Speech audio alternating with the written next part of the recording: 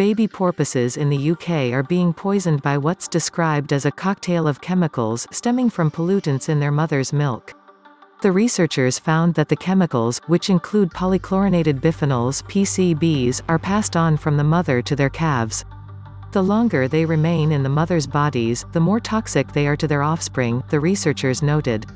It's a tragic irony that juvenile porpoises are being exposed to a toxic cocktail of chemicals during feeding, when all they're supposed to be getting are the vital nutrients they need for the crucial developmental stage of their life, the study's lead author, Rosie Williams, said in a statement. According to the BBC, PCBs were used in plastics and paints and have long been banned, but remnants of them still exist. PCBs have also been discovered in whales and dolphins, the BBC added, which cited a recent study that noted dolphins in the English Channel were exposed to a cocktail of pollutants.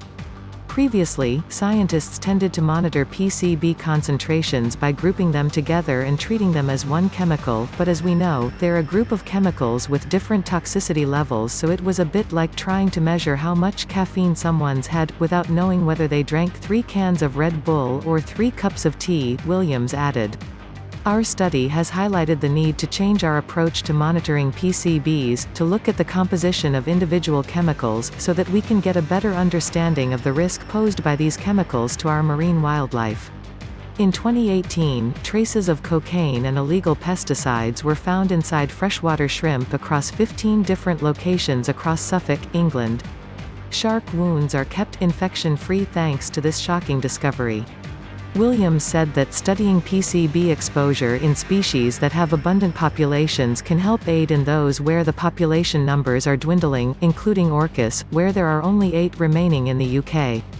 As top predators, killer whales are exposed to some of the highest levels of PCBs, because there is an accumulative effect of PCBs as you go up the food chain, Williams added.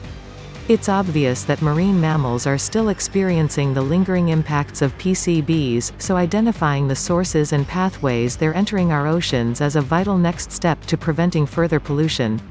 One of the study's co-authors, Susan Jobling, said the research allows scientists to further understand how prevalent PCBs are and how they impact the environment as well as the animals in the area. This research helps further our understanding of these legacy industrial chemical pollutants and the effects that different levels of exposure, in complex mixtures, may have, Jobling said. Learning more about PCB exposure in juvenile animals is vital, so that we can try to mitigate the impact of these dangerous chemicals on populations and help protect the future status of marine mammals in UK waters. The research is published in the scientific journal Science of the Total Environment.